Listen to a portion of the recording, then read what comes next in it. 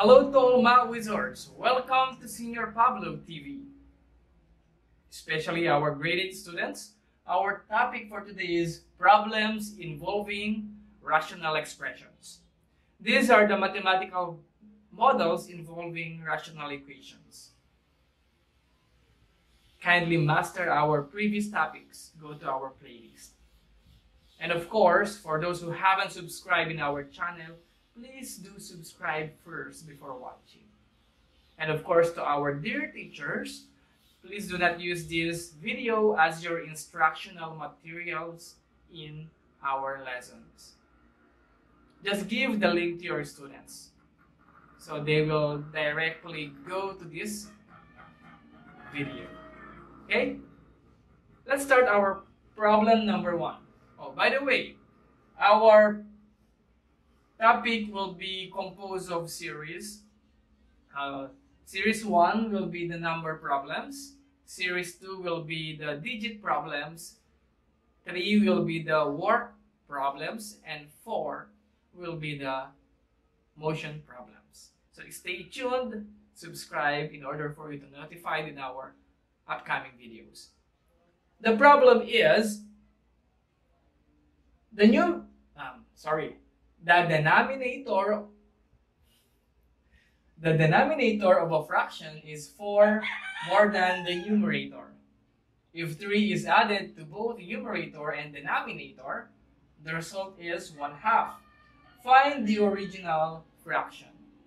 Okay. In word problems, it is very important to represent our given.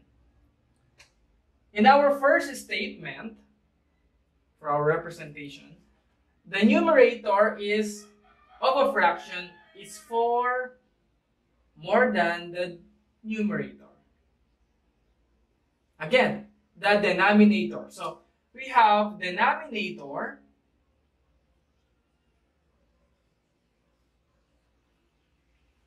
its value is 4 more than the numerator. So 4 more than the numerator. Therefore, our numerator is x. Okay.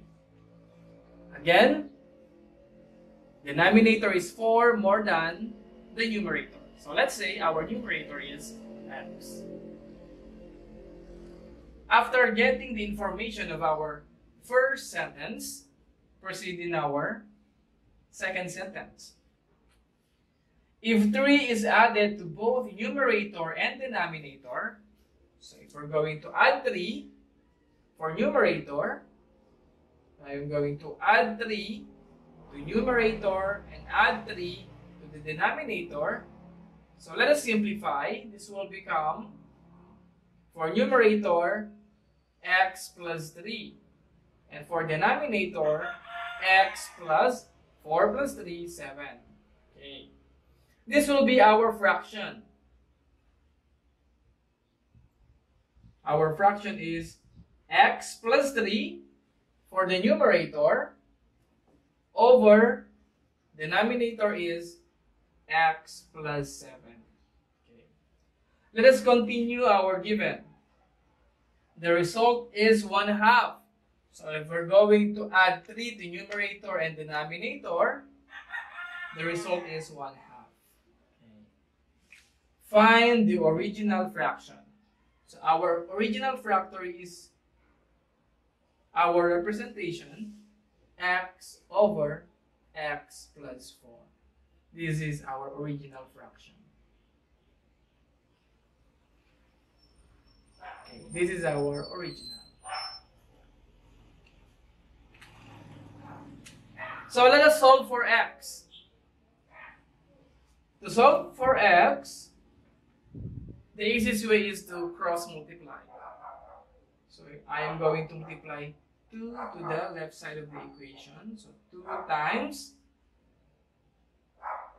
x plus 3 is equal to 1 times x plus 7. Okay, let us repeat. 2 times x plus 3. That's why it's crossed, because we're going to do this one. 2 times x plus 3 and 1 times x plus 7 cross, or the x. Okay, now simplify. 2 times x will become 2x. 2 times 3, positive 6, is equal to 1 times x, that is x. 1 times 7, positive 7.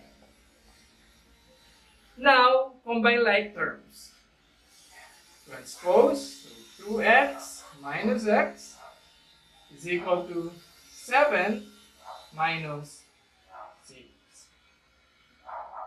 Do not forget to change your sign if you're going to move the expression on the left side or on the right side. That's why positive x, it will become negative x. Positive 6, it will become negative 6. 2x minus x, this will become 1x or simply x is equal to 7 minus 6, positive 1. Okay, the value of x is positive 1. Now, your task is find the original fraction. So our original fraction is x over x plus 4. This is the original fraction. So we're just going to substitute the value of x. Our x is 1 over 1 plus 4. So this will become 1 over 1 plus 4 will become 5. So 1/5 is our original fraction. If you want to check whether your answer is correct, let's do the checking. So checking.